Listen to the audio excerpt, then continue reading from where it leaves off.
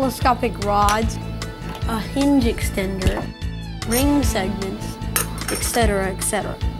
This may look like a bunch of pins, wires, nuts, and bolts to you, but to over 1 million kids all over the world, these metal parts are the key to fixing all kinds of different bone problems. When this pile of stuff is put together, it becomes an Ilizarov device.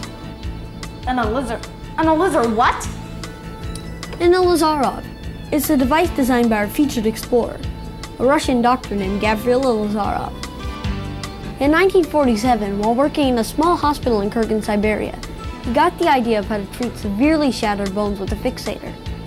In 1951, he made the first apparatus out of metal scraps. He tried it out on a patient who had a short stump of bone as a leg. After he attached it to the patient's leg, he took some time off and went on vacation. When he returned, the patient's stump had grown. He had discovered a way to make old bone grow like new bone. And that fixator is what we today call an Ilizarov. Wow, that's amazing. So is it Ilizarov or Ilizarov? Regardless what it's called, it's a brilliant invention. Today, doctors everywhere use it to heal fractures, lengthen bones, correct bone or soft tissue deformities, and to fill in gaps. Just looks like something your dad would bring home from the hardware store. Very funny. Well, since you're so smart, why don't you tell us how it works? Let's ask one of our docs. This guy's an expert.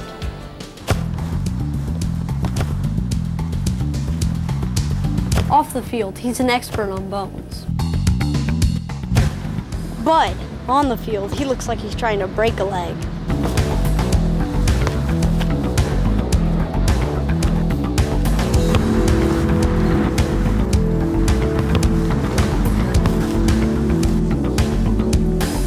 Hey, great practice. Oh, thanks very much. So, pretty cool. A soccer-playing doctor? Well, I guess that's right. When I'm not playing for the Old Buzzard Football Club, I'm an orthopedic surgeon specializing in musculoskeletal problems in children. Hey, like cases that involve an Ilizarov device? That's right, including Ilizarov. Let's get cleaned up and go inside and talk about it. Okay. So tell me how all these parts fit together to lengthen a limb. Well, first of all, an operation is necessary to secure the apparatus to the limb. So at surgery, what we do is pass the wires or pins through the skin and muscle to the bone and then attach them to the stainless steel rings. After we've connected the rings to the bone, we have to cut the bone at surgery. Now, the rods connecting the rings are special. They're designed to be lengthened, kind of like a telescope. So this is the cool part. After surgery, we tell the patients to turn a nut on the rods 4 times a day, which lengthens them about 1 millimeter. And what that does is where we've broken the bone is gradually pull the bone apart. Now, our bodies are programmed to automatically heal broken bone. So they try to heal that broken bone where that gap is forming as we turn the nuts and distract and pull the bone apart. So we have the patient keep turning it until we've got the desired length in the gap and the bone fills in. Whoa, that's cool. What about all your muscles? Do they grow too? Yes, your muscles, skin, nerve, blood vessels all grow. So let me get this straight. You actually break someone's bone to make it grow? That's right. Does that sound strange to you?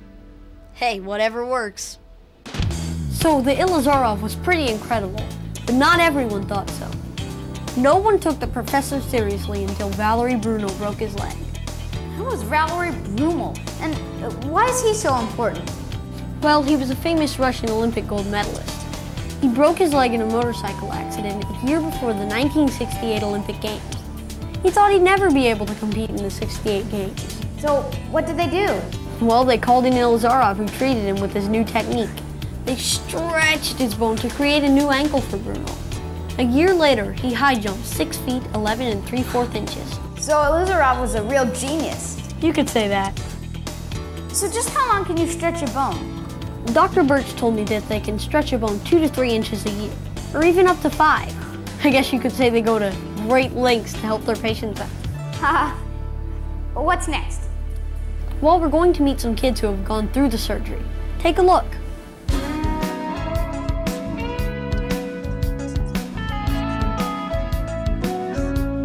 When I was born, my foot was bent up against my leg and turned sideways. We don't have any answers for it. The doctors don't know why. And over time, my leg just grew slower. And, you know, when I finally came to a stopping point in growing, it was 2.5 inches difference. We've been talking about doing Ilizarov since, gosh, for a long time, probably about like I was 6 or 7 years old. I don't even remember talking about it. I was real nervous at first. I went home and bawled my eyes out first night, but then after that I got over it and I was really excited that my legs were going to be even. I was going to have even legs and it was going to be really cool for me. I have a lot of experience with it. The information I have can help other patients to be more informed, better than I was when I first came in. My leg was 4 inches difference between my right leg and my left leg. When I was born, I had a short femur and a short tibia in my right leg. And when I was 11, they decided they wanted to do surgery on my leg. And they introduced me to this little gadget here. And so went through it. First day after surgery, that's rough. They want you up and out of bed now. Did you get a lot of support from your friends? They helped me with everything. If I needed something, they were always there. If I wanted a ride to go somewhere, they were there to pick me up. Don't be afraid to ask for help. It's a big thing. Don't be afraid to ask your teachers for help. They tend to give you extra time to get to class if you need it. Is there a lot of pain involved in this procedure? It hurt. I give it that. The very beginning, very first time I ever got it on, didn't know what it was. It scared me more than anything. First day out of surgery and you don't want to get up, you hurt. You get, finally, after a night of the nurses turning you every 2 hours, you get to the point where you're comfortable and then they come in and say, well, we want you up and on crutches. And you're like, this is no. The basic principle. The bone is cut here. I had already been prepped for it, most of my life. There wasn't really anything anyone could do to prepare me more for it because I knew exactly what was going on and exactly what was going to happen, and they even told me what they were going to do during surgery. Now I heard that patients do walk with it on, but is that painful to walk with it? People have told me that it hurts when you walk, but it's real important that you walk. I mentioned physical therapy earlier. Weight bearing helps the bone to heal. So it's one of the things we certainly don't want you to stop doing. How much does this thing weigh? It weighs probably between 3 and 5 pounds. Depends on how many rings you have attached. But obviously, if you were carrying a 3 to 5 pound weight around in your leg, you are going to feel a little off balance for a while. Doesn't that put a lot of pressure on your knee? Yes. And your knee is actually a very susceptible joint when you have this on your lower leg. That's one of the reasons you have to be so careful in doing your exercises and doing them correctly and walking with crutches. In the physical therapy department, you will have measurements taken of your range of motion, and you will also have a chance to practice with a pair of crutches. I don't think the crutches have been a big problem for me. I've been on crutches before, and it was no big deal. I am pretty okay with it. I can maneuver around pretty good.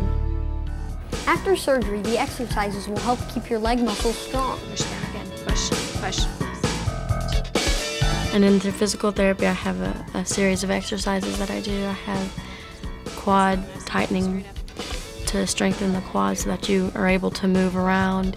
Push. 1, 2. I have to do straight leg raises. And it also strengthens the leg so that, you're just not like, you have a vegetable leg, you can't do anything with it. Then I have to roll her over on my back and I have to do hamstring curls, and what they call glutes is just your foot is bent, or your leg is bent up and you just push up, and that strengthens your booty muscle. And I have to walk a little bit every day on the parallel bars. Sometimes I do stairs, sometimes I don't. I just have to walk up and down the stairs and what that does is it stretches out my leg, and it also tightens the quad because I have to bend it to get down to the next step. On your first visit back, they'll come in and they'll send you to x-ray, and they'll go in and they'll take x-rays of your leg or your arm, depending on where you have it. We're going to do your x-rays today, okay? We'll have a plate with numbers, a scanogram. We'll be taking the film so that the doctors can calculate the leg length discrepancy. They put me down on the table, they put like some scan thing with a whole bunch of numbers on the table, and then they set my feet out, straight out, and they put a block under my left foot to show the difference. It's about 2 weeks after you have surgery. They'll come in, they put you in kind of weird positions to take their x-rays, because they got to see what they want to see. I like to play a lot of sports. Am I still going to be able to do all that stuff?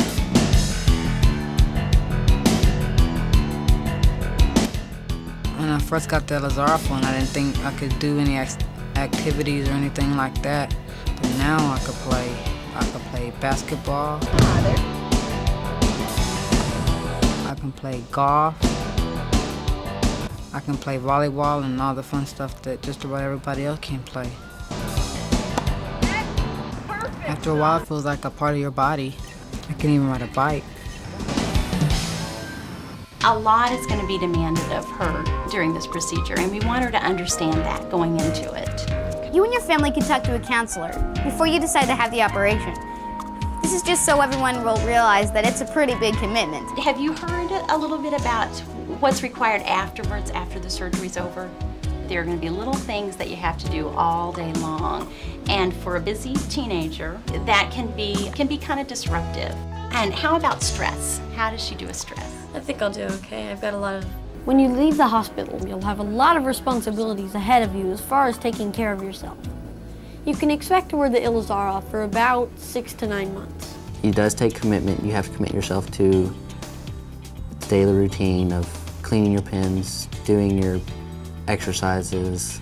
If you ask me if I should tell you to do this or not, I would say yes. Not just for the physical, but for the mental effects it can give you. People, they're real curious, and I can understand. I mean, if I had never seen this before and I saw someone walking down the street with this on, I'd be like, oh my gosh, what in the world is that? So I get a lot of questions, and I just tell them straight up, you know, what happened when I was little, why it's like that, and what it's doing. As you can see, even though you will have a whole team of experts working with you, it's still up to you to do what you're supposed to do, like keep the pin sights clean and turn the nuts and wheels. I can't even imagine what a 6-inch difference in my legs would have been like. Just walking around was tough with 4-inch difference, and with 6, I don't know, it would have been different. So thanks to Gavrill Ilazarov's idea that breaking a bone would make it grow, he has changed the lives of people like Sarah, Sim, and Jeremy. Remember, some of the most unusual ideas are the best ones. Until next time, keep exploring.